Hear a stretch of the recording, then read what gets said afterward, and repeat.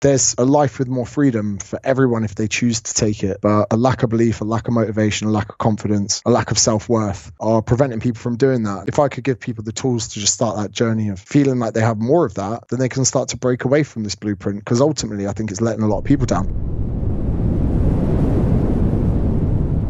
James Bloody Smith in the building. How are you doing, man? I'm very well, thank you. Thank you very much for having me on. I think this has been quite long overdue. Very, very, very long time coming. Yes. So the internet is waiting on tenterhooks to hear what we've got to say today. So just to clarify, you're not a life coach, and you also didn't write a diet book. So who are you then? I'm still trying to figure that out myself, mate. I felt like I was someone that didn't belong to the fitness industry, but I was in it. And then I certainly don't want to belong to the life coach industry, but I still want to venture into it. I feel like I'm almost like a lost sheep amongst everyone else. Like getting into fitness, I had such passion for it, but I'm sure you'll appreciate this. I fucking hated most of the people that I was with. And what I didn't want to do was recreate any of their work in the slightest. And funnily enough, the name for that first book came, I was pissed with my publishers at Hawksmoor. And you go to Hawksmoor for like a nice lunch in London. It's like 5:30 p.m. We're doing shots at the table still with the last people in the restaurant. And someone was like, well, what are we going to call it? Because it's not a diet book. And I was like, smashed. I was like, that's what we're going to call it. Yeah, fucking great, that, mate. 3 more tequilas, please. Yeah, that was pretty much it. And it was kind of like a nuanced title, because everyone in the fitness industry brings out their own like fucking diet book or their system or whatever it was. And I wanted people straight from the off to think, oh, not another flipping personal trainer releasing another stupid book about broccoli and burpees. And what pained me was there are people in the fitness industry that I raised my eyebrows when I read their books, and I was like, their book's perfectly right. They did talk about the calorie deficit. They did talk about this, but then the book was fucking boring. And I was like, and I'm not going to name any names. And I was like, how can I do this? How can I kind of come in with enough anecdotes, information, and not try and talk about broccoli? The big thing that I've realized upon doing this podcast and speaking to people like multiple New York Times bestsellers and the guys that are the top writers in the world understand that context is important to deliver a key point. It's the same reason why when you're scrolling through Instagram, you see an inspirational quote, which might be the condensation of an entire life's work from one of the smartest people on the planet, just synthesized into a single sentence. But why doesn't it change your life? Because it's in the wrong context. It's like booty picture, dog photo, funny cat video, inspirational quote, booty picture. You know, you're not in the right frame of mind. There's no context to it. So I think that you need to have that framing around the message that then actually delivers what people want, and that improves retention, which improves compliance, which actually means it becomes effective. Yeah, 100%. I mean, even Tim Ferriss on 50/50 with some of his work and others, in the 4-hour work week, the way he butters up his points and uses stories, anecdotes, travel, all of these things, and then brings you to a salient point, and you're like, wow, you've almost been like warmed up, like foreplay. And then that point when you read it is so much better because you're enthralled in it, rather than, if he was just to open the first chapter and go, the opposite of happiness is boredom, you'd be like, oh, fuck off, you American cliche, So you're 100% correct. And it's almost probably having a physical book. At first, I didn't appreciate that you've got someone's full attention, whereas social media it's like chatting up a bird while someone else started chatting her up 5 minutes before and they've not finished talking. Yeah, that is a good analogy. So talk us through this new book. What's going on? So the interesting thing that I found from the first book was when I met people on the tour and I traveled, no one would sit with me and go, fucking hell, mate, that the way you broke down if it fits your macros changed my life. No one was really like, mate, the thermic effect of protein was fucking exciting. The things that like really made people excited, they were like, James, I've realized the sunk cost fallacy is affecting me. I realized after reading your book that I'm only with my boyfriend because of how long I've already been with him, not because I want to be with him. And there was one girl in particular, and she was like, I've just broken up with my boyfriend. I was like, when? She was like, yesterday. I was like, how long have you been with him? She's like, 8 years. And I was like, holy shit. Like, I was like, at the time, I was like, I'm sorry. She was like, no, don't be sorry. Don't be sorry.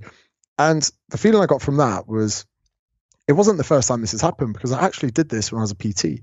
When I was on the gym floor and someone would come in, they'd vent about their boyfriend. I'm like, why don't you just break up with him? Oh, we've been together 4 years, you know? And I was proactively doing it back then. That's how it found its way into the book. But to me, it was those conversations that I had with people that really resonated the most. And then when I stripped it back, I realized the things that people liked from the first book wasn't fitness stuff. So I was like, I might have to do this again without the fitness jargon. Just as well, it's not a diet book, but it should have been even less of a diet book. Would have maybe hit even harder. But then I still think it would have been a perfect companion for someone starting that journey, because I'm sure you're well aware that when you're trying to get people to start a new chapter or begin a new identity, they do need to strip away often a lot of relationships. And, you know, I'm sure you probably run a lot of people the wrong way when becoming more successful.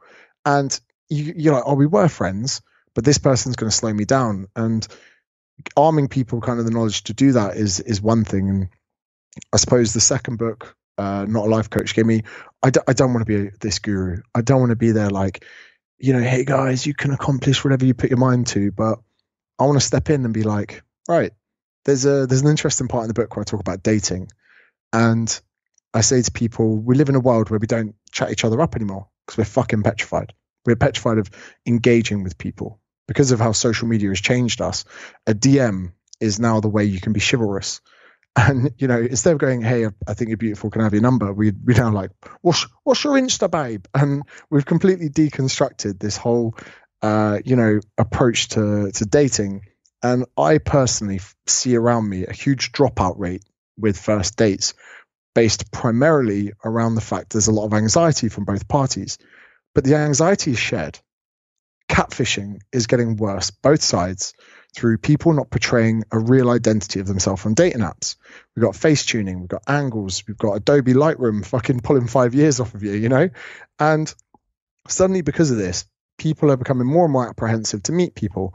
And they're worried about so many factors. So even in one part of the book, I was like, here's a different approach. Don't go for drinks or dinner on a first date. Ask someone if you can walk them from their office to the tube. Why don't you take the dog out for a walk? Why don't you grab a coffee? Why don't we deconstruct this kind of notion in society that we need to go balls in on a first date? Because we've all been on a date with a person in front of us. We're one drink in and we go, fucking hell, I'm going to have to get smashed. I'm going to have to get smashed to endure this. And I was like, there's one part of the book where I was like, why don't we just do something shorter, sweeter? You know, saying someone should get an ice cream. Oh, you train at the gym just a quarter mile from me. Why don't we have a protein shake together or something? Because then you can deconstruct that anxiety for that first proper date just in shortly meeting someone. And that's just a very small strategy to help someone with their life. And that's not Tony Robbins shit. That's just me going, hey, this is something that I've started doing. Why don't you try it too? And my friends around me are doing it. And I was like, this is so valuable. And just changing the way that we approach things to improve their success rate is supposedly what the book's all about. And that's just one of the bits. Like, have you ever found yourself doing that? Absolutely, yeah. I had a conversation with Amanda Kuda, who is a female coach in America, dating, big into sobriety, which I dip in and out of myself. And her number one idea for a date is a walking date. Like, she has so it's, you know, you've stumbled upon something that's like that. So I've got a question here that was, why should anyone listen to life advice from you? But you've already answered it. And it's the same reason as to why I think people resonate with my content and perhaps yours as well, is that if you live enough life and reflect on it and then iterate forward and allow an evolution of ideas to survive, the ones that you're left with inevitably end up being all right. And by the time that you've hit 30, 35, 40, you've got a bit of an idea of what's going on. Like, under the age of 25, you are completely clueless. Like, even the most actualized, transcendent individual under the age of 25 years old is essentially just like a child stumbling through the world, desperately trying to work out what works. But after sufficient failures and successes, you start to see common themes, right? And I sort of like to try and get a bit of an insight as to what it is that you or why it is that you think that you've been able to sort of get these insights. Are you particularly reflective? Do you tend to try and look for these common themes throughout stuff? Where's this come from? I think that the part of your brain that really analyzes certain areas of your life, in my brain, is certainly very active. So it's very easy for people to go, why are you giving me relationship advice? You've not been in any meaningful relationship that I've seen. And I'm like, okay, but have you ever seen me stay in a relationship I didn't want to be in? You know, and my friends say to me, they go, fair play, Smiths. They're like, as soon as you realize a relationship's not right, you get out. And I think that comes back to being very appreciative of time.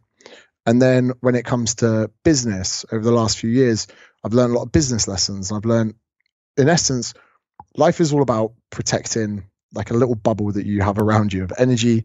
And also I'm very big into how my soul feels about certain things.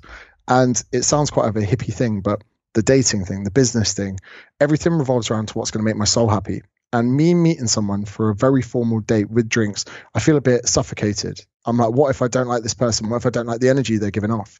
So by improvising that tactic to meet that person for a swim in the sea or an ice cream, it makes me feel better about having to go see someone. So it's like a tactic that's kind of brought into play. And I have these tactics all around my life, you know, and you know, even like when you're fucking picking a time of day to have a wank. I mean, you got to get that at the right time. You got to have that at the right time. You got to fit that in before if you get it wrong? Well, then you just fucking you ruin your. You don't want to do it before a training session, right? Because then you go into a training session, you're feeling lethargic, right? You do it just before a nap, you're gonna go under pretty quick. You only need to set your podcast timer to 8 minutes after one of those. And I know it sounds crass or whatever it is, but like I see so many people tripping themselves up. I suppose this is a good way to answer your question. To me, it's obvious where people trip themselves up, but they don't see it. And people probably think both of us are very motivated, but we're probably not. We just probably don't trip ourselves up as much as the normal person. The key in life isn't being clever, it's avoiding stupidity. That's a Shane Parrishism from Farnham Street, and it's totally correct. When people hear you as someone who does multiple solo IG lives, sometimes in a day, and that takes, to the normal person, a huge amount of confidence and overcoming of anxiety and all this sorts of stuff. But even that is just a craft that you've learned. And the fact that you're able to identify, well, actually, in order for me to feel a little bit more comfortable on a first date so that I am unconstrained and can free flow and meet this person, I choose to do something which allows me to feel that way. Whereas someone might just say, oh, James has got bottomless pit of confidence and endless amounts of charisma and all this stuff. So if it's good enough for you, it's good enough for everybody else as well. So what are some of the most common mistakes that you think people make when designing their lives? So there's quite a few. First of all, I think that everyone's kind of following this blueprint to life, which someone else has designed. And from generation to generation, I think it's quite dangerous that we take the blueprint from our parents because they lived in a very different life to us. And when people start at school, they go to school. And then when they finish school, they think that their time of development is done. People think that school's done, education's done. That's a very big flaw because the best things I learned in life all came from after school. Getting my teachers to expect me to fucking enjoy reading of Mice and Men, for instance. That's the worst fucking book I've ever read, mate. Bad book. Why the fuck is that in school curriculum? You can feel me getting annoyed about this. There are so many excellent fiction books as well. Give me the Hunger Games. Give me something that is. I'm gonna actually, from a start, we cannot rely on the educative system. But anyway, that's one thing. And then suddenly, our parents can often lead us down the path of becoming the most fucking qualified. But really, who does that benefit? Fair enough, there are some people that need to have qualification, you want to be a doctor, you want to be a nurse. But for a lot of other people, they're doing it just to buy time. But then we hit the 20s, and I feel that no one is ever really taught in life that if there's something they enjoy, they can do it. And one thing that Australia really helped me understand was people here are a lot happier doing their job. And you go to a coffee shop here and you struggle to understand why someone who's 23 or 24 can enjoy making a coffee for someone so well. And the truth is that they love their life. Their job is just a part of it. When I'm in the UK, I see a lot of people doing jobs they don't enjoy. And in Australia, that person who's making that coffee probably clocks off at 4 p.m., goes for a surf, takes their dog for a walk, meets up with their friends and does whatever. Whereas in the UK, the blueprint's a bit stronger to get into the 9 to 5, to aim for that 6-figure salary. And this is actually the path that I was put on, and no one ever stopped me or questioned me. I put on a suit to go to work for like 4 years, and I fucking hated every second of it. But in my head, I was like, how am I going to buy a house? How am I going to support a family? How am I going to, earn enough money so I can then go to rugby training in the evening? And the biggest mistake I feel is that we're all put on this trajectory. Not once was anyone ever stop me and say, do you enjoy what you're doing? Because if you enjoy what you're doing, you don't need to be motivated. You don't need alarm to get out of bed. And I feel so many people just follow the fucking tracks of go to uni, do your best, get a 2-1, tell everyone you got a first, go find it, go to a fucking office job. Bounce in and out of unfortunate bad relationships with people that you don't actually like, and you realize after 6 weeks, but don't split up until after 6 months. Exactly. And then, get on the bags after work because you just need an escape. You're texting your dealer at 4 p.m, for fuck's sake. You haven't even had a beer yet. Then people are so worried about their pay slip and then fiddling their fucking LinkedIn profile and changing the months from 10 months to a year to the point that they don't even know how their fucking CV looks because they've lied to themselves so much. And for what? For more money so that you need more extravagant holidays to escape your dreary existence in life? And again, this is one of the points I wanted to make in the book, that wealth is subjective. It can't be quantified just in a bank account.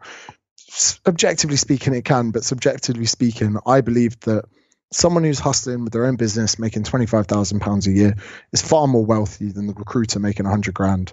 So stressed, his dick doesn't work when he comes home to fuck his missus, and he does more bags a week than he does have wanks. You know what I mean? And no one blinks at that. And it's going on all around us. And probably another fucking deep point is if you look at the biggest killer of people before retirement, it's suicide, right? And people, no one's questioning people's professional lives. Biggest cause of death in men under the age of 40. Yeah, and everyone's like, oh, it'd be so good to retire at 45 and live my days, go here, go there, and I'm like, yeah, sweet, but fundamentally, I think there's something wrong, and no one's talking about it. Everyone's just like brushing it off, and I was like, people fundamentally aren't enjoying their professional life. And they're all dreaming about these big salaries, 6 figures and retirement. And to me, it overlooks the best part. And that fundamentally is what I think people are doing wrong. And saving it all for the end is something that I can't get on with. I can't. And there's a life with more freedom for everyone if they choose to take it. But a lack of belief, a lack of motivation, a lack of confidence, a lack of self-worth are preventing people from doing that. And if I could give people the tools to just start that journey of feeling like they have more of that, then they can start to break away from this blueprint, because ultimately I think it's letting a lot of people down. But the thing is, it didn't let our parents down. My dad worked in the same business for 50 years, started at the bottom, made it to the top, and he's a very happy guy, and he's actually happily retired. But I don't think that generation is comparable to ours. I agree. I had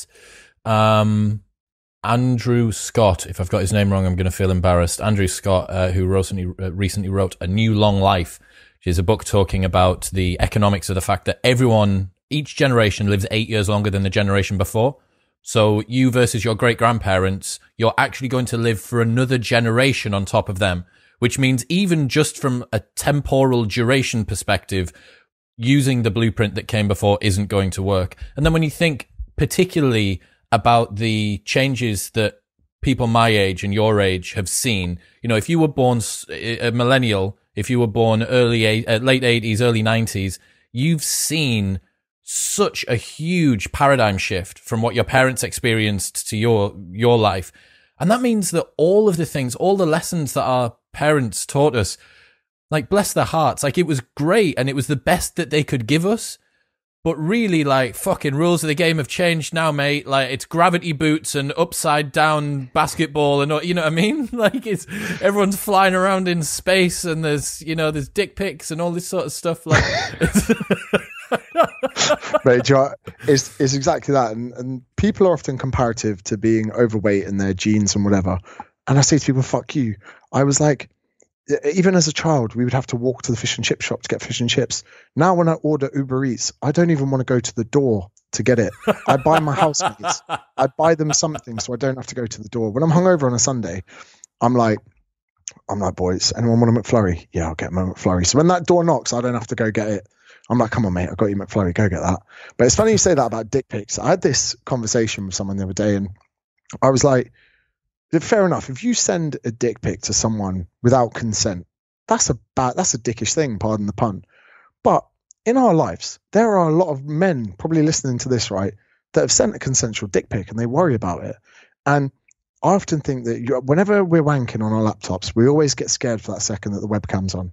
We all do. And anyone listening, you say it, you're a liar if not. And some people get really severe anxiety. And I got a bit of it. I was like, fucking hell, when I released this book, there are probably some videos from a flurry of dick pics that are just strewn around the internet, distributed across the 7 continents that could come back up here, yeah. Deny till you die. But then I was like, do you know what? And this again is another tactic I use to deconstruct that. I'm like, is it really that bad? Is it really that bad? If I was the only person on the planet to send a dick pic as a teenager when I was drunk to a girlfriend, then yeah, but I wasn't. And people need to get over themselves. And again, when I talk about cocaine, everyone's like, oh, you're talking about, I'm like, listen, it's a £5 billion industry in London. Who do you think? Where do you think that's going? Your doctor, you know, your fucking aunt and uncle, like everyone you know is doing this behind closed doors, but no one talks about it. And again, psychedelics and people are like, James, it's really irresponsible for you to talk about psychedelics. I was like, no, everyone. When you talk to someone, even there was a program on Netflix about all the celebrities that came out and were talking about it. I saw that. And do you know what? That was liberating for me because I'm not saying that, you know, drugs, again, it's such a broad spectrum of things. Some can make your life better, some make your life worse, some cure you from illness, some don't. And everyone's so quick to go, oh no, dick pics are bad. Hold on. Someone might have sent one, somebody wanted one. Everyone's like, webcam for porno. Everyone's watching porn. You know, these are big, big industries. And again, with like recreational drug use, it's going on. And Elon Musk did a tweet where he goes, wow, 5 years ago, marijuana, or maybe longer, was illegal in the States, but cannabis dispensaries remained open during COVID, which means they are now an essential in the American way of living, yet people are still in jail serving their sentences from dealing it. Paradigm shift, man. The world is moving significantly quicker than the policies that enclosing it. And even further than that, it's moving so much quicker than our evolution, which is a huge challenge, right? Because we are not evolutionarily fit for the environment that we're in. We're not built for hypernormal stimuli, bings and bongs and a million fucking messages, dopamine kicks from left, right and center. We're not built for the amount of radiation we take. We're not even built for fucking artificial light. Like, it's supposed to be dark when it gets dark and light when it gets light. And there's not supposed to be some fucking I've got a brand new, very good sleep mask. Like, so that I can get better sleep between the hours of like 6 and fucking 7 on a morning when it's sunny in the UK. Like that, even that, I'm not evolutionarily fit for that. So people that presume and talk like with so much fucking vehement certainty about how authentic we are or unauthentic stuff is, talking about how dirty it is to discuss drugs or how inappropriate it is to discuss dick pics and stuff like that. Like, it's fucking bollocks. Like, look at the way that life manifests itself now. And I think me and you share the same stance on this, which is that if you lay out the way that the world is for people, they are free to interpret it however they want. We have to have faith that people are sovereign individuals who are able to make their own fucking decisions and their own, they have agency over their own lives, right? Like, what's the alternative? To pretend that dick pics don't exist? Yeah, like, to pretend that cocaine doesn't exist? To pretend that psychedelics aren't being used? Like, how does that help prepare anybody? And it's actually really insulting to the people that it's talking to. It's basically saying, you are so much of an infant who doesn't have any agency or control over what you think or believe that I'm going to wrap you in cotton wool and put those little fucking foam cups that go on the edge of sharp stuff so that children don't run into it. I'm going to put all of them around and then don't worry, we'll just shuffle you into the fucking grave. If you see monkeys in the zoo, they're playing with their dicks in front of dozens of people. You get arrested for that these days. Yeah, and again, like you say, there's the one thing that I've probably struggled with from the only thing I worry about from a mental health perspective is this growing worry of when your brand and your identity increases, your ratio for what you're allowed to get wrong diminishes. And if someone out there sends a racist tweet and they're a nobody, no one does anything about it, and that doesn't make it fine. But even the fact that like Ellen DeGeneres didn't quite get the hashtag right, people were demanding that she donated money to certain charities off the back of not getting the hashtag right. And you kind of worry that, you know, a dick pic from a random guy on chat roulette, that's fine. But if it's a major celebrity, you know, suddenly everyone's out to get them. But hold on, that's the same offense between the two. And suddenly people saying something wrong. It's a very scary time at the moment in social media where I've noticed people's posting frequency since the black square diminishing massively, because people are petrified of doing something wrong, because the repercussions have never been worse. Have you felt this kind of nervousness? Absolutely. Amongst social media? Anxiety. Yeah. Ambient anxiety that we're all swimming through, man. Like so Elon Musk was on Joe Rogan. Did you see, the second one? Did you listen to that? Yeah. Yeah. I have. And he uses this term, and holy fucking shit if it's not correct. Joe asks him, why are you selling all of your possessions? Elon waits for 45 seconds in silence and then says, I see it as an attack vector. That's what it is. It's an attack vector. Your fame now is an attack vector. My platform, so I said this yesterday, I launched a Patreon yesterday. We've got an academy launching, which is like a different side of the Modern Wisdom universe, launching in a couple of months' time. And I'm like feeling more and more anxious now, just low-key ambient anxiety. Because I'm like, before, when I was doing 1,000 plays a month, it didn't matter. But when I'm doing 500,000 or 1 million plays a month, now everything has been ratcheted up. Everyone now, there's a reason for people to want to take you down because people resent success. There's more people to see what you're doing, which means there's more likelihood of someone that takes offense seeing the thing that is going to then erupt into all of that. And once you leverage all of that together, you're like, hang on, I actually care about this now. You care about your academy, you care about your clients, you care about the content that you put out, you care about the message and the books that you write and all of this sort of stuff. And it's your legacy, right? You don't want someone on this increasingly large audience with this increasing disposition and reason to attack you to then take down what is now an increasingly large operation. Like everything, all of the fucking stakes have been raised. Mate, it's crazy. At the moment, there's currently, it's probably happened about 4 or 5 times. There is a organized group of people that jump on my Instagram lives that try and get me to say words that are racist by breaking them into names, 2-part names. And then they come on and say they're trying to catch me out, and they're obviously stream recording. So they're trying to get me and catch me out and go, you need to apologize to this person. And I've checked these accounts and they're real. So there's an organized group of people trying to trip me up. Jesus fucking Christ. They're then saying to me, oh, we've seen the tweet. We've seen it. It's come up. We found the old tweet. And they were saying, they're making these accusations. And on the live, I was like, nah, I deleted all my Twitter accounts. Don't you worry about that. I've got nothing. I've buried those. And and I was like, fucking hell. I was like, this is pathetic. And this is the world we live in at the moment where people would actually try and out you on something like that. And then the other day, my issue is not rising to something. And I had a picture up from our IFS events in Barcelona. And someone went to the trouble of counting how many people in the picture were black. And sad face. Oh, I can't believe there's only 3 black people in this photo. And at first I was like, okay. And then I went and I did looked at statistics of skin colors of non-UK citizens that reside in the UK. And from a statistical standpoint, it was actually spot on, the amount. So if you say that was just broadly UK following that were attending a seminar in Spain, for the amount of people in the crowd, for the amount of black people, that was actually perfectly acceptable. Yet someone had proactively gone and tried. This is maybe 4 weeks after I posted the picture, someone's gone back. They must have scrolled. What can I be offended about? What can I be offended about? Here we go. There's only 3 black people in this photo. I'm really upset that there's not more black people in this photo.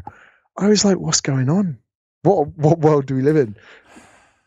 I don't know, man. Like, to me, I don't think like that. So when I see people acting like that, like this whole the real kind of malicious online atmosphere that's been occurring recently, I understand the principles behind it, but the people that are taking these sorts of things that are just virtue signaling and trying to find a problem with anything, I'm like, I can't map their mode of thinking into my existence. It almost feels like I'm watching, like that person, it almost feels like I'm watching a different species or a different universe or something. Like what is Black Mirror? Yeah, it's so strange. So let's get back to the life thing. So you talked about the sort of blueprint, this classic upbringing. What are some of the other mistakes that you think people make when it comes to life design? So I would say relationships is a big one, which I touched on there before. A lot of people are in almost like relationships they're more platonic. They almost go away from sexual, and then after a while they share a mortgage together, and there's so much on the line. They've been together for so long they struggle to walk away. Now, this is another thing that conflicts with kind of the other blueprint in which we have of having a family life.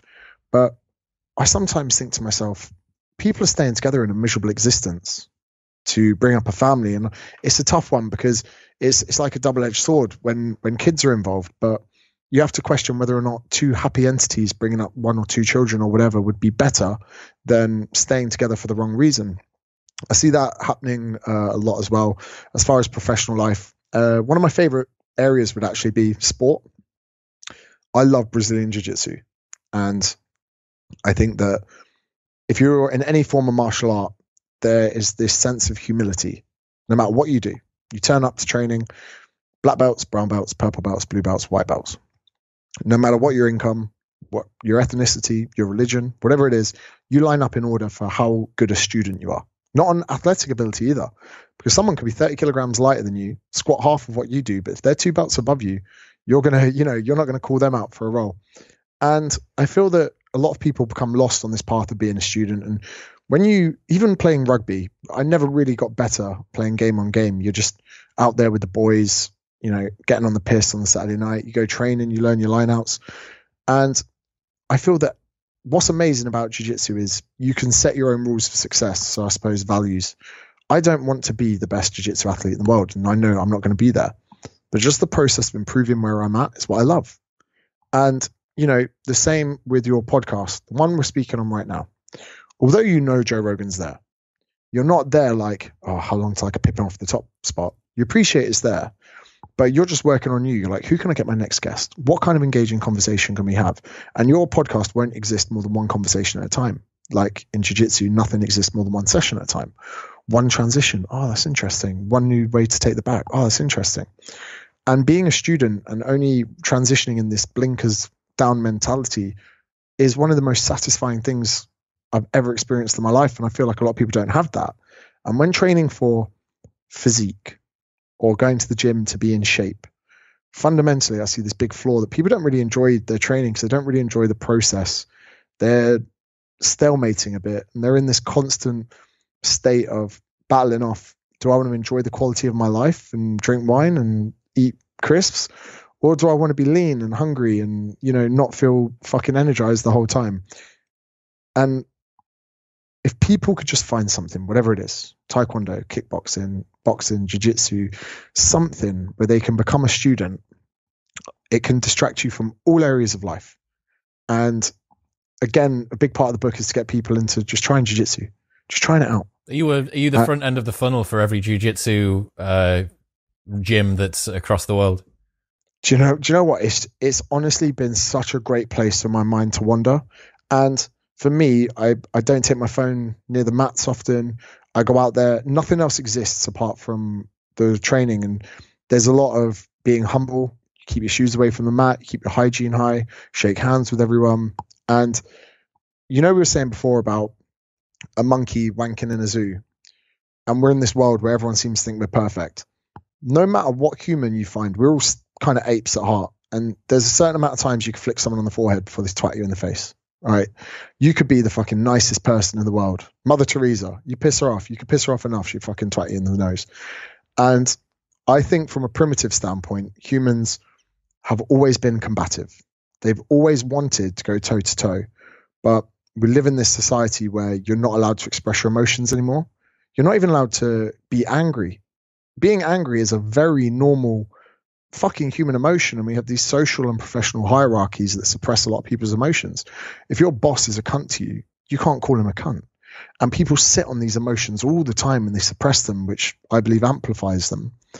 But when you go into like a combat sport or a jiu-jitsu gym, you have somewhere you can channel that and you can vent it. And I think that's very healthy. And a lot of people can't understand why the nice girl from the office loves boxing, or why this dude loves jiu-jitsu or whatever. But she seems so sweet. Wait, did you grow up with any brothers? No, only child. Okay. Did you ever, when you were a kid, did you ever have any like play fights? Yeah. Like, and play fights were fun. The mum and dad's in the house, if it was yours or someone else's, stick their head round and be like, all right, there's no punching, but just don't break anything, right? And we have all these things taken away from us in these social constructs. But having a play fight with your mate, he puts the cricket on, you want to watch the football, you're there, you're like, let's go, let's do this, let's settle this. And looking back, they're some of my favorite pastimes. Now I get to experience that as an adult. And I think there's something hugely healthy from a mental health perspective of engaging in combat with other humans. And you never wanted to hurt your friend, but you wanted to make them suffer.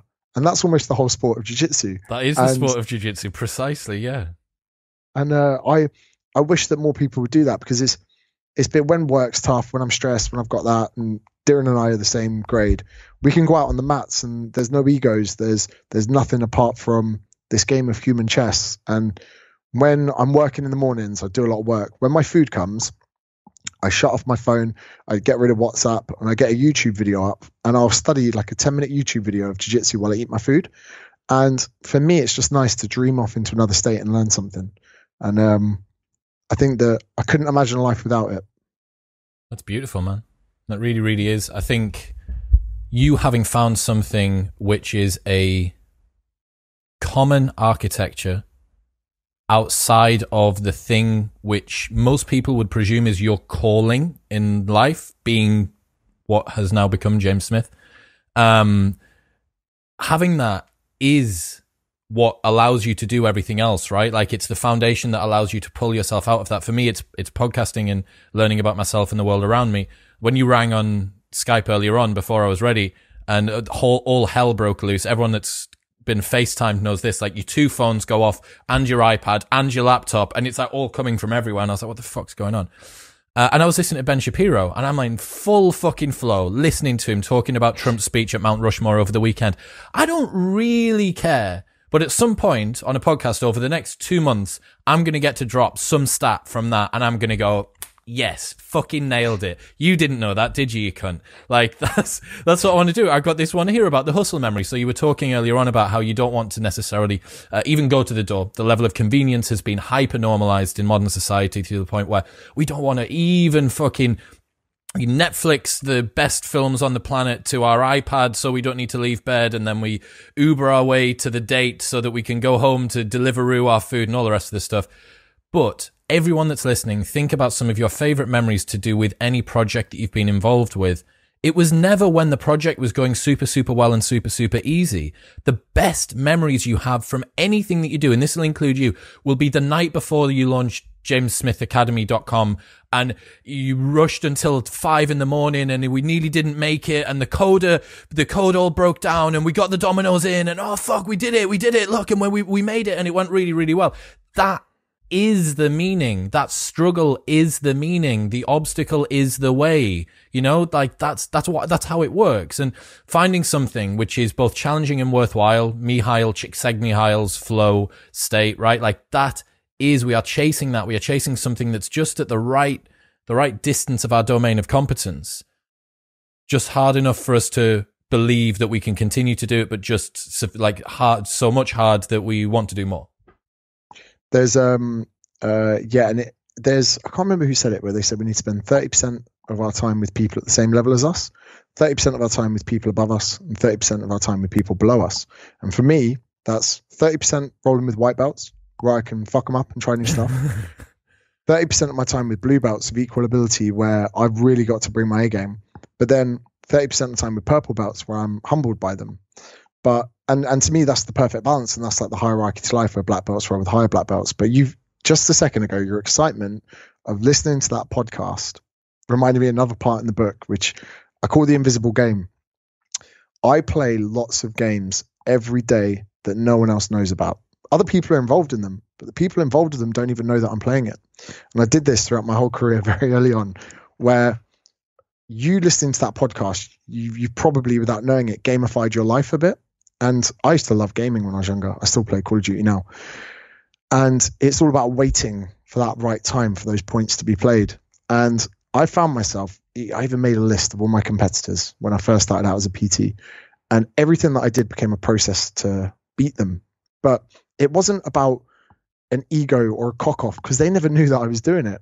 And I really like gamifying certain parts of my life so that I can remove myself from them in the daily actions of it.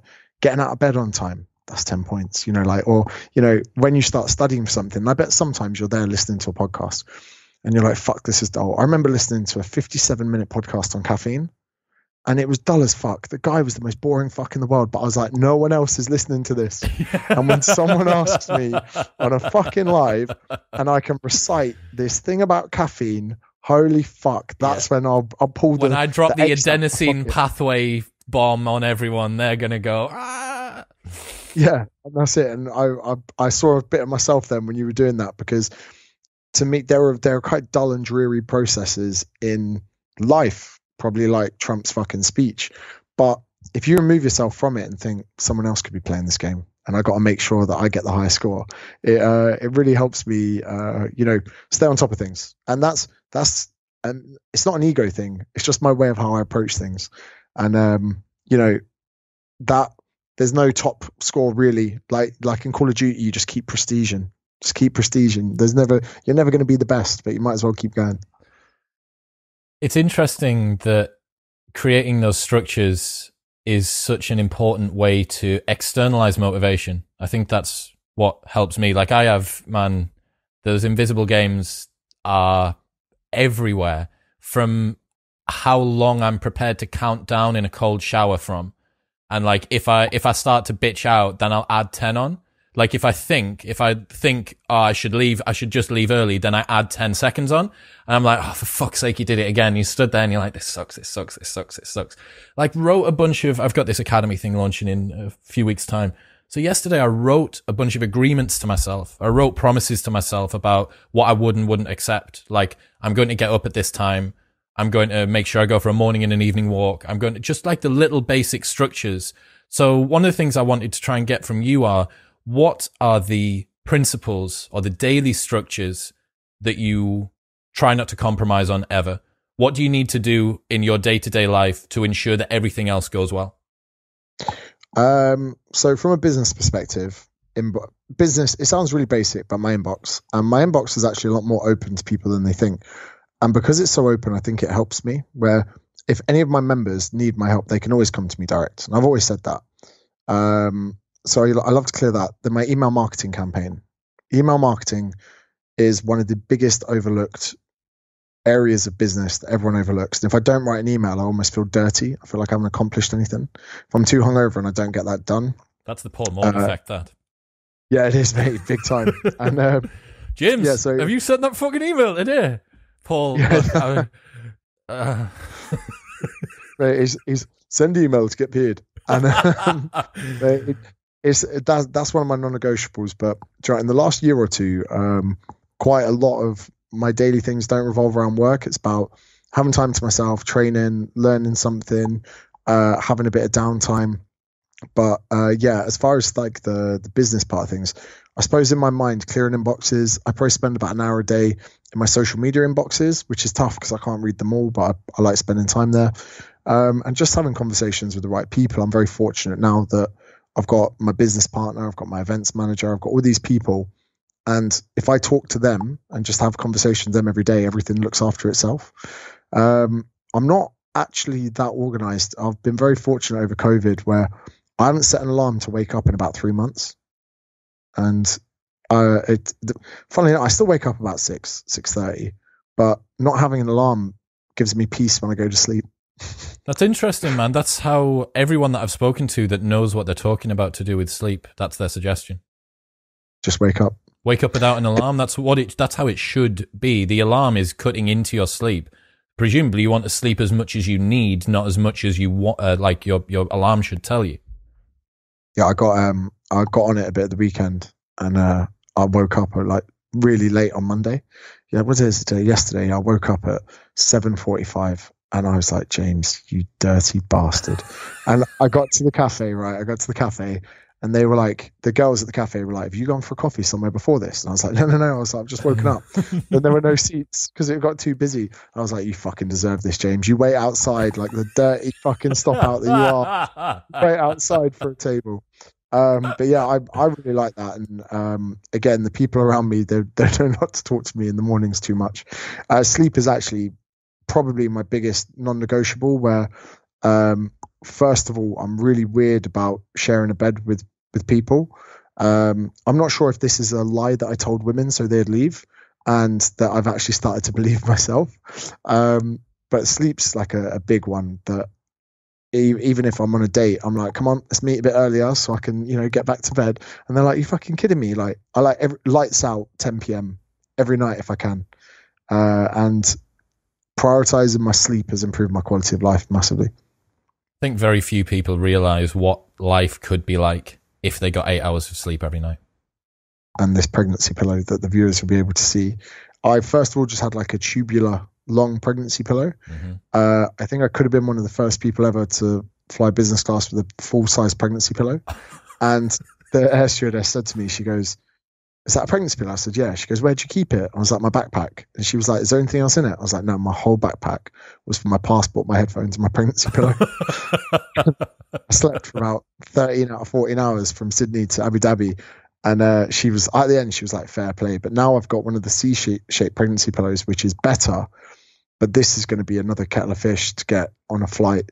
But you're going to have to go in wearing it like a mid-90s rapper would wear, like one of the old like mink coat things. You can just wear it as what do you mean?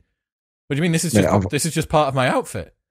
I've been thinking about this already because at some point I'm going to have to come back to the UK, and I was like, maybe I can go to the lounge and say, excuse me, can I keep this here? But no one at an airport is going to let me leave a fucking bag in a lounge, are they? I'll be like, it's a pillow, relax. And then I was like, maybe I could check it in and ask them to take it to my seat or whatever. But now that I've done it, I cannot fathom the idea of flying without my own pillow, because what strikes me as crazy is, let's say you fly, return to Sydney is about £4,000, which is extortionate amount of money, but I value my sleep that much. I'm not even being a diva. The idea of not sleeping on top of jet lag now kills me. I'd rather have one less holiday to Ibiza and fly laying down than I would any other way. That's the price to pay. That's the equivalency there. Ibiza. Yeah. How many Ibiza trips is it? I don't want to know how much it costs you. I want to know how many Ibiza trips it is. The funny thing in Sydney, it's $300 for a bag. It's about 150 quid if you want a bag coat. So a friend told me, wink. And we had to get the washing machine fixed once. And I was like, how much is it? 2 bags. And you're like, $2,000? No, 2 bags are $600. All right, thank God. Everything gets equivalence, yeah. Yeah, I bought 9 square meters of jiu-jitsu mats in COVID. And I was like, $600. And someone would be like, oh, it's only 2 bags. And it's quite a funny way of doing it. But what's crazy is that people, I once said to myself, I was like, right, I'm going to take this pregnancy pillow on a plane. And I think the most expensive one cost £40. So if you weigh it up against the cost of the flight, even if you left it on the plane and had it as like a disposable pillow, it's like fucking pillow. Yeah, and obviously I took it home and I've used it. And now my mum's like, James, you got pregnancy pillows all around the world. I got them in Sydney, I got them in London. But $4,000 on a flight, fine. But you get a pillow that's fucking half the size of a travel pillow. You're supposed to sleep on that for 12 hours. No chance. So for anyone out there, if you're gonna stretch your legs on the plane, take your own pillow game. Pregnancy pillow. Pregnancy pillow. We need to change the name of it so it's not just for pregnant people. I know. Pregnant women out there. It's just big lad. It's big lad pillow, isn't it? It's achy shoulders pillow. That's what it is. Right. Anyone who... So I played the pregnancy pillow game for a long time. The challenge I had was, and you'll be familiar with this, if you want to change from side to side, often you wake up because of the complexity of having to pull your arm out from underneath to then turn, to then slide the other arm in and under. Like it's moderately complex. I mean, it's complex to do when you're awake, let alone like when you're asleep. So it's a jiu-jitsu move. It's called a hip escape. So okay, so you're drilling the hip escape in the middle of your sleep, right? Fine. Well, I mean, that's one way to maximize your gains. So what I've actually upgraded to now is a hourglass shaped memory foam pillow that slots between your legs, right up against the gooch. Like right up against the gooch. And that still does the same as your pregnancy pillow will do for your legs. And it separates your thighs, which, especially for guys, like until you've slept with something between your legs, like something bigger than it is now, like something really big that separates your thighs, you do not know what true comfort is when you go to bed. Like it is just, it's wonderful. It's not a day that goes by where I think, from an evolutionary perspective, what the fuck were we sleeping on for so many thousand years? Like, what were we like? What we before cotton, before wool, before springs? And you think from like a biomechanics standpoint, my back hurts laying on the beach. How have we gone that wrong? Like my hip flexors, I'm so fucking lordotic that like I get a sore lower back laying on the beach, and they were human 25,000 years ago. First oven was being made. What were they sleeping on? We need to find out, man. It's one of the regular guests on the show, Yusuf, slept on the floor for 3 months. Nearly broke his relationship apart because he wouldn't end an experiment of him sleeping on the floor, and his girlfriend refused to sleep on the floor, quite rightly. Like she doesn't have to be a part of this bizarre experiment. Did he have a pillow? So he put a mattress topper on the floor. So like this much. And the reason for the mattress topper was simply so that when he went into his bedroom, people didn't think it was weird. And he slept on the floor for 3 months and did, but there's some fairly good arguments for it, like firmer beds, better for posture and all the rest of it. But yeah, man, I don't know. As well, there's an interesting, you'll have seen these advertised online, anxiety blankets, weighted anxiety blankets. You've seen these, like hyper heavy blankets, and they've been advertised everywhere, and it's supposed to afford some sort of calming effect. What's the pathway that's operating on? Because that's not someone thinking, I really want someone heavy to lie on me. So it has to be instantiated from our evolutionary heritage. That reminded me of something like sleep paralysis, where if some people take too much MDMA, they feel like someone sat on their chest, don't they? I don't know where that would stem from. That's quite an interesting one. Funnily enough, I think it was Brett Contreras that goes, you sleep in the same position for 8 hours. You don't wake up stuck in it. So shut the fuck up about your like posture and like people are like, oh, don't sit like that because you're gonna get froze. Them hamstrings are gonna shorten. He was like, fuck off. He was like, you lot are weak. He was like, you lot are weak. That's why you stood like that. Which I haven't read in the studies behind it, but it's not like we get out of bed in the morning like I'm fucking stuck. Yeah, I can't move. What life lessons do you wish that James from 10 years ago knew? Any big ones? It sounds really reductive, but not to worry about stuff. And this is a bit morbid. It's another topic in the book. Like me and my mate, we had a few too many beers one night, and we came to this agreement where we said if we ever found out that we were going to die, we had to look at each other. We had to get a room for, say you're there with your family, your friends, your loved ones, and the doctor goes, you're going to die in a week. We had to say as loud as we could, fair play. That was it. To everyone's shock, fair fucking play. And he said to me, if we don't live our life that way, that we can happily say that when we find out we're going to die, then we've really got to change the way we're living. And I don't think there are many people out there that can say fair play if they were going to find out they're going to die next week. So I've been making sure the last 10 years that I've been living that way, where I've not been giving a fuck about mortgages. Not been giving a fuck about savings. I don't care about the stock market. I would rather spend my money on a pretentious dinner with my friends than I would investing it in stocks, because, this whole saving it for later mentality that so many people are caught up about, I don't see the point in worrying about it. why bring tomorrow's problems to today? And yeah, I'm literally just going through life, just taking it as it comes, doing what I want. I don't know what I fucking want for dinner tonight, let alone what I want to do tomorrow. And everyone's so caught up in the future. And to be quite honest, we don't know what it's going to hold. And the last 10 years, I've become a lot more focused on the present. And whenever I take psychedelics, that's the only thing I think about. And I wish so many people could let go of the past, because it's happened. And I use space facts quite a bit in the second book. When we think of our planet going around the solar system, it sounds kind of weird. This is going to be psychedelic talk. We think of all the planets going around the sun, but we fail to neglect the fact that the sun is also moving around the Milky Way. It takes about 800,000 years for it to do a full circle. And I was like, when something happened in the past, it physically existed on a spinning ball, going around a spinning ball of fire that went around a spinning fucking black hole. That point in time, in space-time, we're not going to revisit that as a planet ever again. So why are you revisiting it every day with your thoughts? I may have come across that in a DMT trip, but anyway. And people, then we get caught up about the future, and we have no idea what's coming. So why worry about it? And, we have today's problems, just deal with that. We have today's obligations. We have today's, state of mind to look after. Just look after that. And even tomorrow is another day's today. So for people that are worrying about stuff, just don't. What are some of the ways that people can try and instantiate that, or what are some of the tactics that you used that helped you to actually make that happen? Because it's all well and good someone listening and going, oh, it sounds fucking great, that, mate.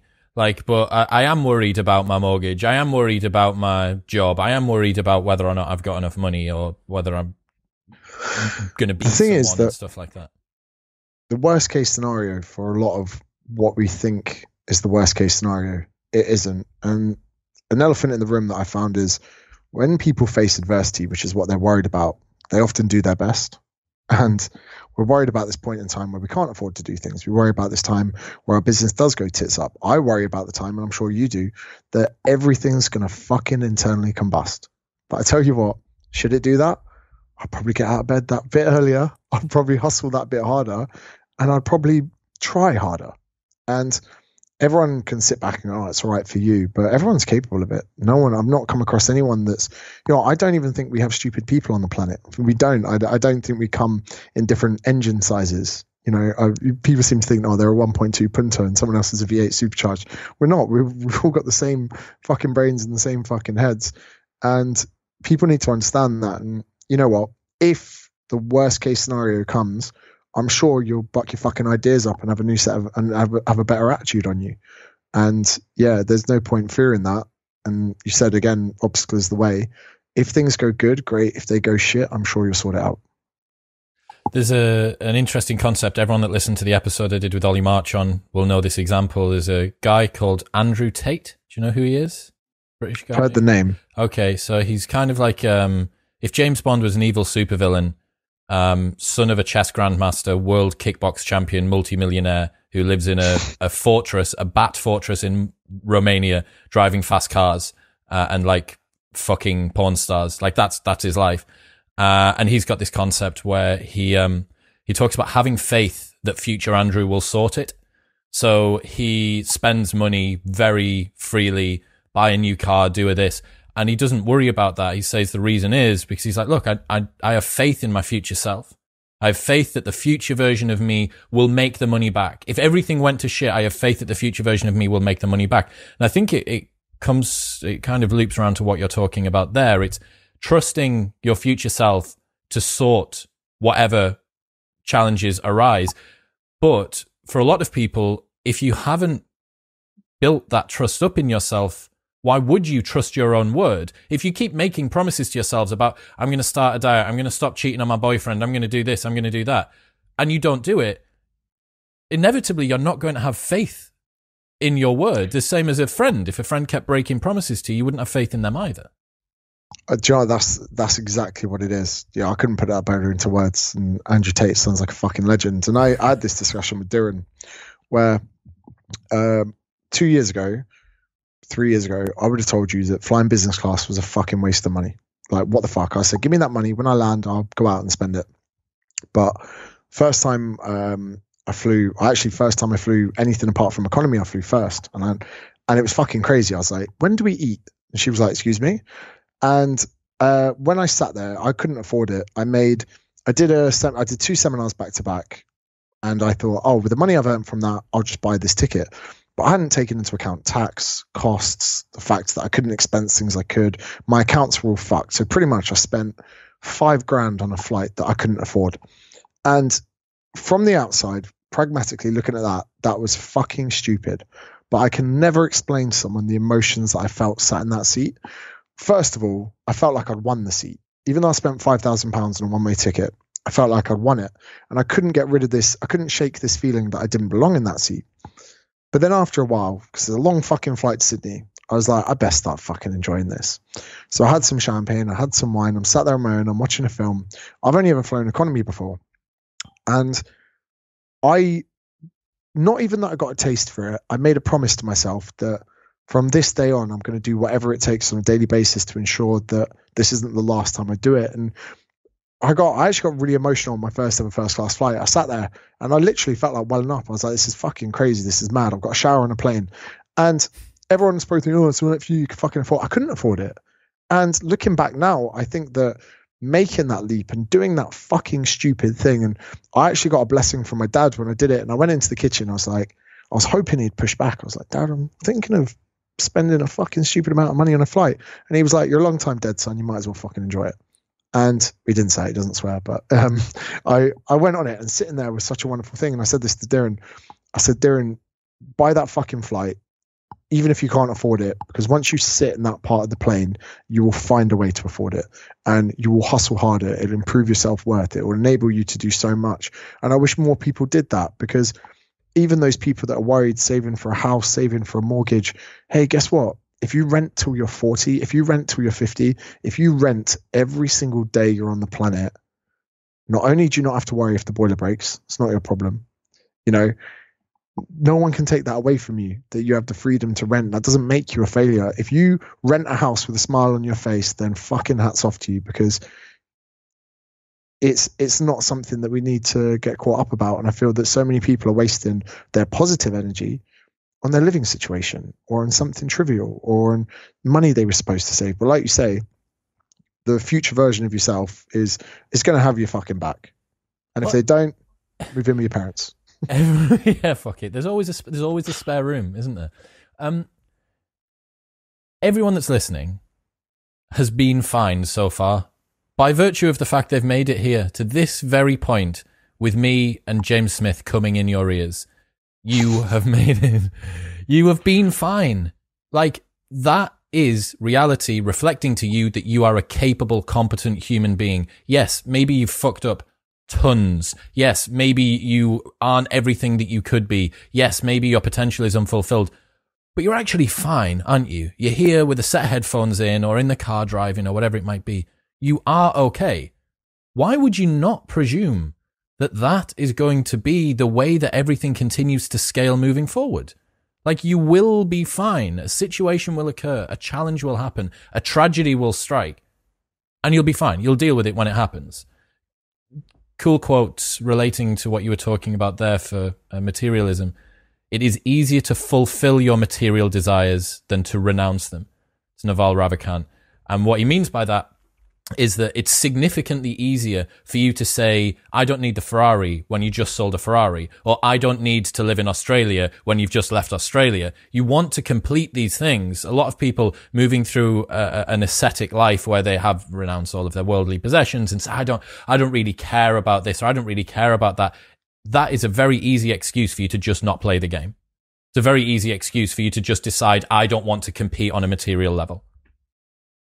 Yeah, I agree completely with that. And again, what you were saying there about people that might have these worries in life, like, if people aren't happy in life, I always like to challenge them on whether it's because they're trying so hard to do things that they don't actually need to do. And people need to be very conscious of what makes them happy. And I don't think people often ask themselves that question. And funnily enough, I was in Norway about 8 years ago. I was seeing a Norwegian girl. And there was a guy on a checkout, and he was a good looking lad on a checkout in a superstore. It's probably like 23, 24. And when I left, I was like, it's mad. Like, he seemed really happy doing what I thought was quite an average job. I was a lot more naive at this point.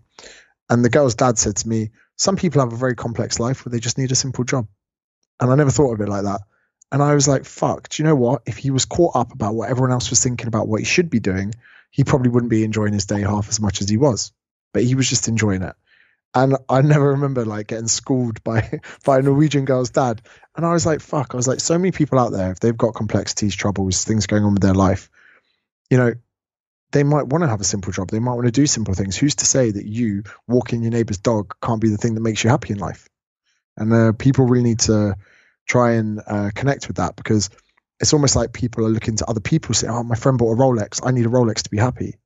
My friend just did 2 weeks in Ibiza. I need to go to Ibiza to be happy. When really all these values are selected by ourselves. Absolutely, man. What question do you wish people would stop asking you? Probably about whether or not I'm going bald, because I'm not sure myself. You know? You're just in this hair purgatory where it could go either way for the rest of your life. The thing is, my mate's been giving me banter about going bald for about 10 years. I've just got a very fine hair. But, you know, I'm not even sure. They go, you can have a hair transplant. I go, do you know what? I probably won't. I'll probably just shave my head, if I'm honest. Like, and even then, you know, this is something that people ask me questions about. We could get fucking another hour of this. Going bald is normal for a lot of blokes. Yet it's become the norm to go, oh, you get a hair transplant. Like, well, no, this is pretty fucking normal. Same with women and cellulite and again with wrinkles. I've never had a problem with wrinkles. I'll throw Sonny Webster under the bus. He had fucking Botox this week. No way. He's like 25. Shit the bed. I was like, Sonny, mate, it's fucking normal. Wrinkles, you go a bit bald, whatever it is. It's fucking normal. Just leave it. But yeah, there are people who are going to have a hair transplant. I was like, I don't fucking know. Like, you had the opportunity to ask me any point you wanted about life, happiness, psychedelics, and you asked about my fucking hair follicles. Do you remember when Alan Shearer hadn't committed to the fact that he was going bald and he was still doing, I think it was Match of the Day, and he had like different districts of hair that were still existing around his head, but he just hadn't embraced it, and everyone was screaming at the TV, didn't care about the football anymore, just screaming at the TV, pleading Alan Shearer to accept the fact that he was going bald and shave his head. You don't want to be that guy. Like, don't cling on to the comb over. Is fucking 60 years too late now. Yeah, 100%. And do you know what? I think my mum will probably give me the nod. If my mum goes, James, it's time for you to let go, then I'll probably let go. Is your mum the canary in the coal mine for this? Nah, she's straight talking. Whenever I bring a girl home, my mum usually just stands there and she's like, nah, she's not the one. Wise beyond her years. Honestly, man, mothers have just got this. They've got the third sight, haven't they? The intuition, 100%, yeah. But the reason I'm saying that, this is quite funny, actually. This is completely off topic. The reason I'm saying that is so that women around the world are like, I'll prove to his mum. A friend of mine said to me this week, he goes, for some reason I tell girls I can't come when I'm getting head. And I was like, what? I was like, where's this fucking come from? And then we thought about the genius of it, right? He's been telling girls that he can't come from head, so they want to prove him wrong. They want to be the first person to do it. And he's getting all the blowjobs in the world because of it. He can. And then he pretends every time that she's done some like miracle thing. Ah, fanfare! Yes, the fireworks come off. That is beyond. That's beyond clever, man. There is wisdom hiding in places that you would never think it. which then, yeah, I just thought that was funny. So when I'm like, yeah, you're never getting past my mum, hopefully there's a few female listeners going, Mrs. Smith, watch yourself. Show you how fucking virtuous and good of a wife I'm going to be. Final question. I'll see Dirren in Ibiza later this week. What drink or drinks should I buy him to end his world? He'll have a gin and tonic, although he's getting a bit funny that he thinks that gin is the most depressing, not as in depressing, it's the one that slows you down the most, isn't it? Gin makes you tired, I believe. I'm not sure. There's that like wives' tale thing about it's supposed to be for recent spinster divorcee women that are like crying on a set of steps holding a bottle of gin. I think that's like the stereotype. I think it might be bollocks, a bit like how people say tequila's an uppy drink, which it isn't. It's fucking alcohol at the end of the day. he'll have a gin and tonic, probably something a bit classier like Hendrix. But if you really want to get him a pink gin. He loves his pink gin. Now, I want the thing that's going to hurt him. What does he? What doesn't he agree with? Shots of any kind. Like you would never see the life escape someone when you put a shot in front of him. Like, and he can't even put a facade on that he's like, oh, thanks. He's just like, no, I'm not doing this. Or he'll just be like, bruv. But yeah, and you have to get Sven Govinsson there as well to twist his arm over it. Oh, so I outsource the social pressure to Sven. Good. Put the drink there. Make sure that maybe get a small crowd. Probably put it on Instagram. Oh, yeah, Darren, I got you a shot. And then zoom right in on his facial expression. Yeah, that'll be it. Yeah, he'll enjoy that. He's definitely found his skin, or over his environment over there. He's so much happier. So you'd be getting him on a very good day. He seems in a good fettle, man. I think having kept abreast as much as I can of stuff, like whilst still leading a life, keeping up to date with sort of the way that Darren's been. I think his mindset and mine has probably been a little bit similar during lockdown, that we are used to traveling, moving, seeing different things.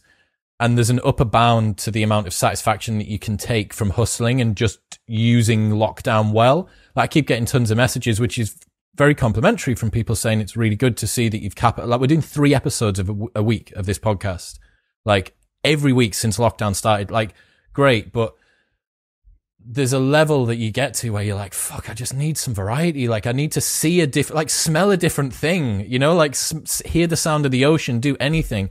And I think for someone like Darren and myself and you and Sonny as well, obviously, like, used to moving around, when you get that taken away from you, you really do suffer in a bizarre way. We were fortunate enough because living in Bondi, it's like I've been on holiday the whole time. Once we were allowed outside, that was great. But I said to him, I talked to Darren most days, and he was in a bit of a funk, and he won't mind me saying this. I said, Darren, you love London because London is the most sociable city in the world. But with COVID, remove that social aspect. You're just in a concrete jungle with extortionate rent, and you can't even go Pret and sit down. I was like, I would be fucking in a lot of trouble if I was over there. But yeah, I said to him, you just need to change your environment. And he said to me a few times, I was like, mate, you in Ibiza, you're in space, sun, sea, you'll be fucking onto it. And again, even being erratic and spending a lot of money on somewhere to live there, he will see that money back through being a better marketer and a better human and being a happier person. And people often need to invest in their present like he is now. And the future, as we said, will look after itself. I love it, man. I love it. Look, James, it's been a very, very long time coming. You are a little bit like a bird who is really game, like really, really DTF, but constantly in and out of relationships. So I just need to keep timing it right. Wait for the next lap. Oh, he's single again. Right, get him. Like, and then we can just, you know what I mean? Yeah, we'll shoot the shit again. It's the availability bias. The book, what is it? When is it? How is it? Not a life coach. It's out later on this year, but you can pre-order it now. There is links in my bios on Insta and on Facebook. Link will be in the show notes below, of course, to James's socials and all the rest of the stuff. JamesSmithAcademy.com? Yes, please. JamesSmithAcademy.com. Go and check that out. Go and check out Not a Life Coach. I'm excited, man. I'm going to have to get you to Newcastle for the book tour as well. We're going to be stopping through. I'm almost sure of it. Peace. Lovely. Thank you so much for your time, dude. Cheers, mate.